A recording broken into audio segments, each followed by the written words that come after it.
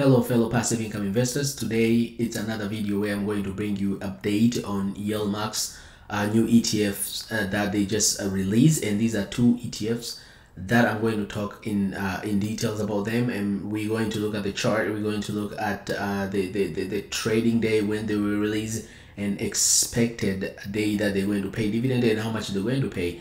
These are kind of things these are kind of things I always talk on this channel, and that's why it's very important for you, if it's your first time, to just make sure you subscribe, because I'm going to be giving you update on all the ETFs that are coming into market, and also if there's any changes in your dividends or distribution, so you kind of be aware of that.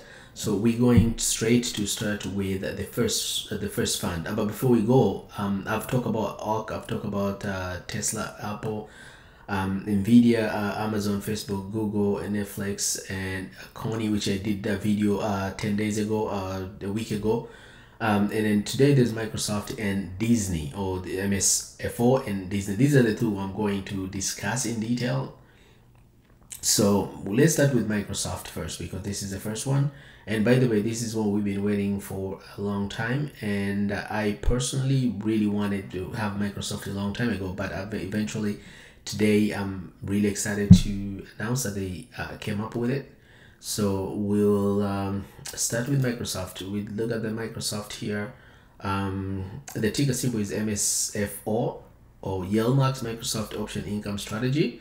Same as usual, YieldMax Microsoft Option Income Strategy is an active managed fund that seeks to generate monthly income by selling, writing, or call options on Microsoft. MSFO pursues strategies that aim to harvest a compelling yield while retaining capital participation in price gains of Microsoft. I've explained what that means in other videos. If you want to know more about how they write a call and strategy like that, you can watch other videos. I've explained in that in those previous videos.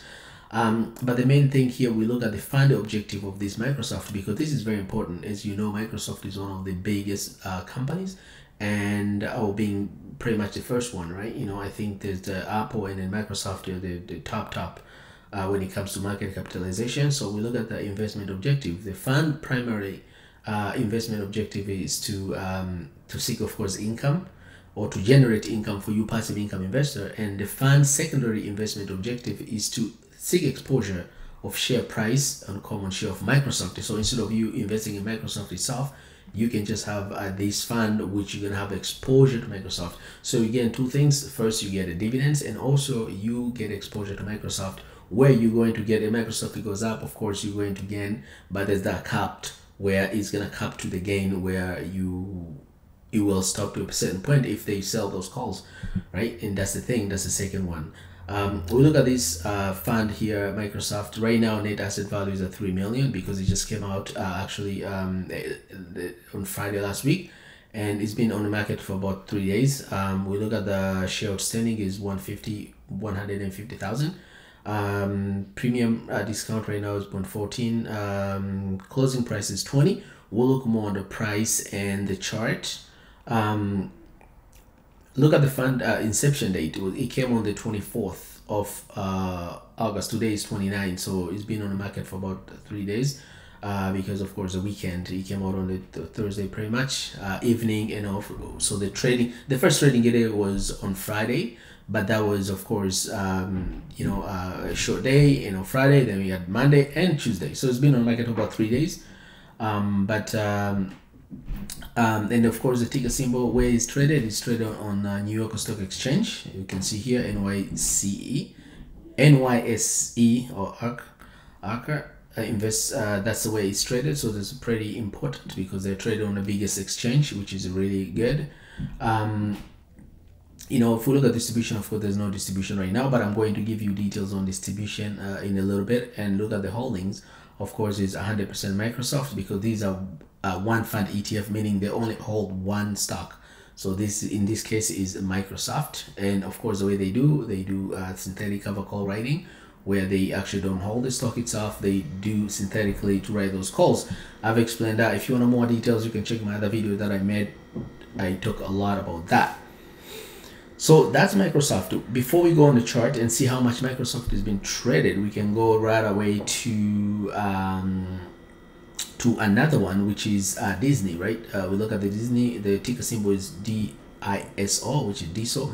YieldMax Disney Option Income Strategy is a pretty much a same thing. Strategy here, strategy, of course, it's a rating. It's active managed, which it write calls to generate those passive income.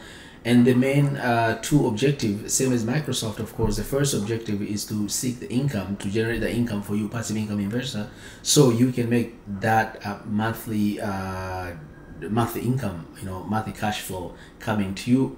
While the second objective is while you have exposure to Disney stock, and we're going to look at the Disney stock, how it's been performing recently.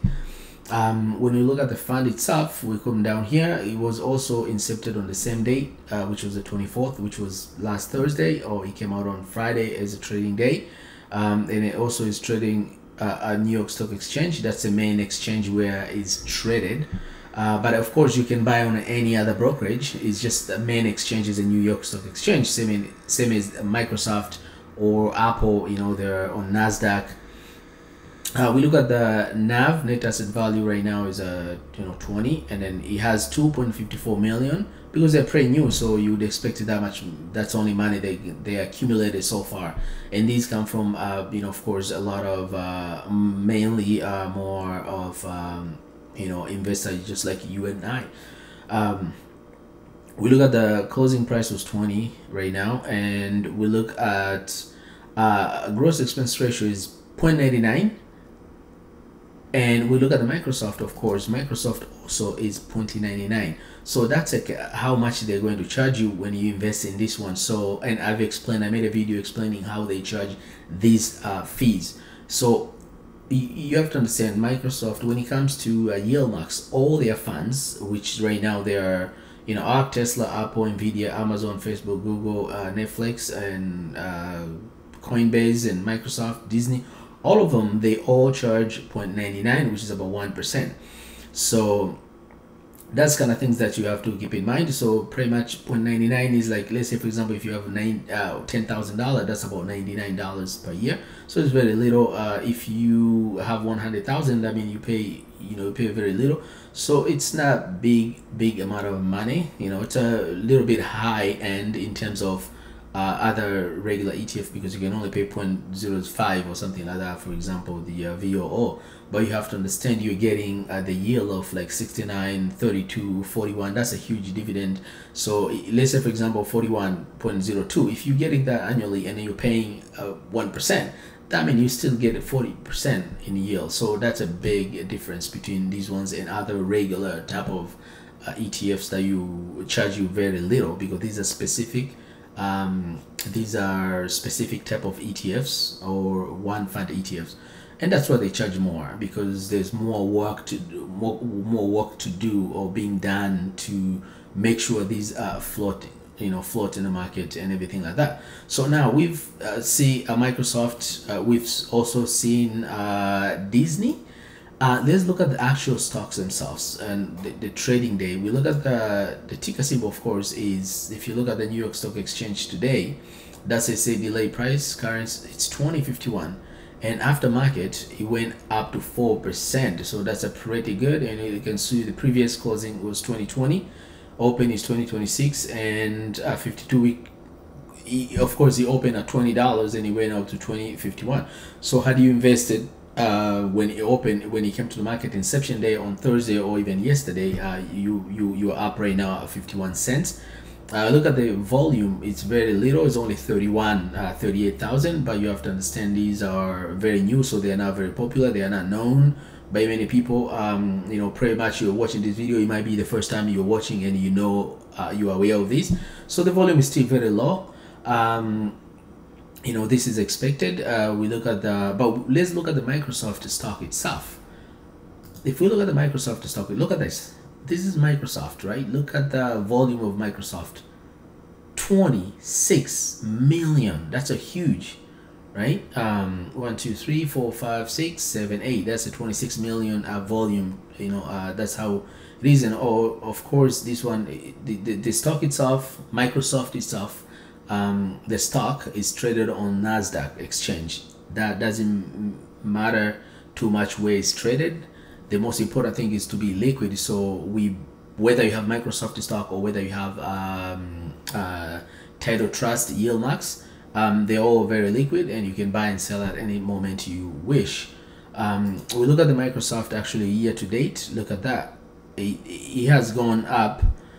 We look at it was about 239 a year ago, right? January 3rd, but today it's about 329. So it has gone up way massively. And based on analysis on this, Microsoft itself is a company that's keep doing the of course a lot of AI and all that stuff like that. So we are expecting Microsoft to go way higher, because it was higher at one point and it came down a little bit, but now it's going almost to where it was just in November 1st 2021. So it's about, the highest it went was 330, but right now is at 328. So it's almost coming back to where it was. 5-year chart, we look at the 5-year chart. Microsoft is just trajectory going up.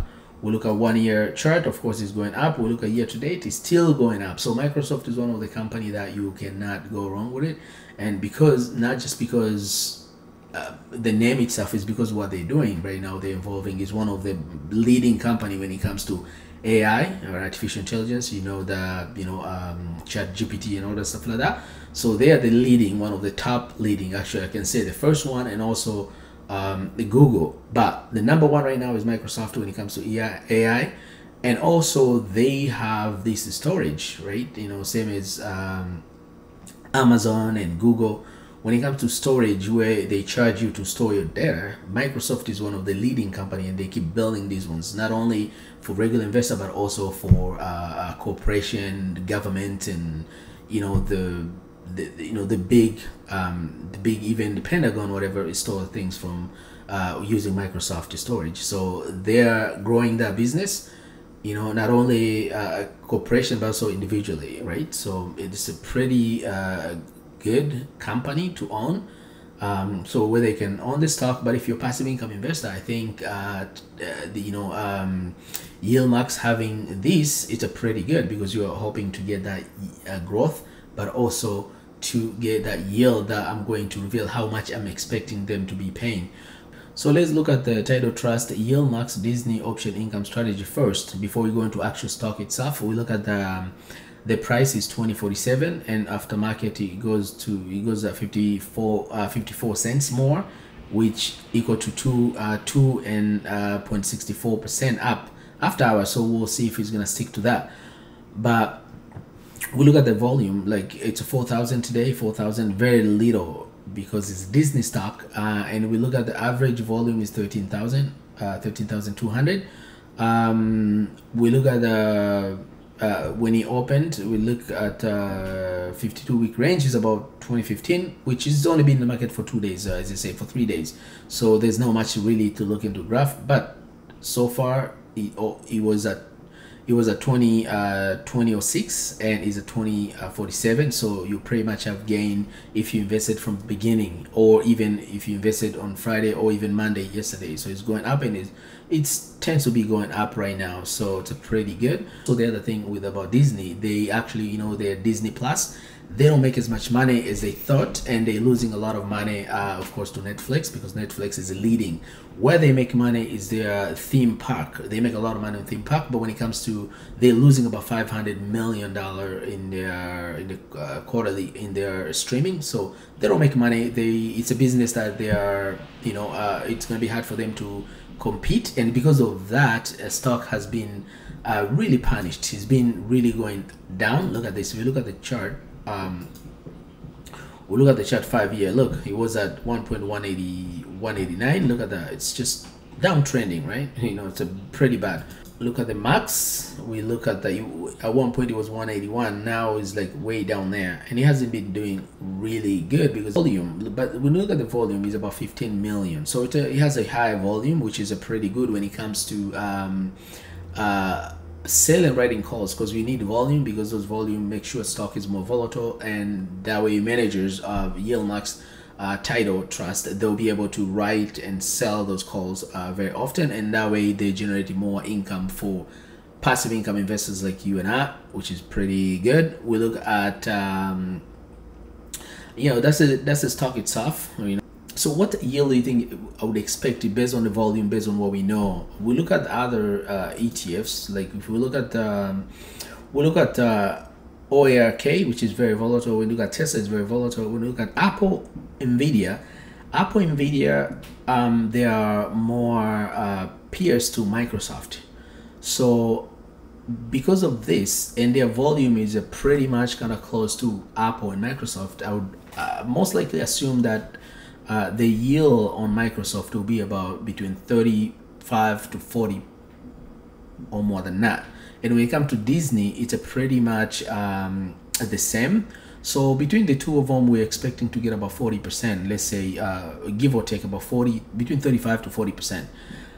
It can be up more based on their initial, when they make money. It can go up to 50.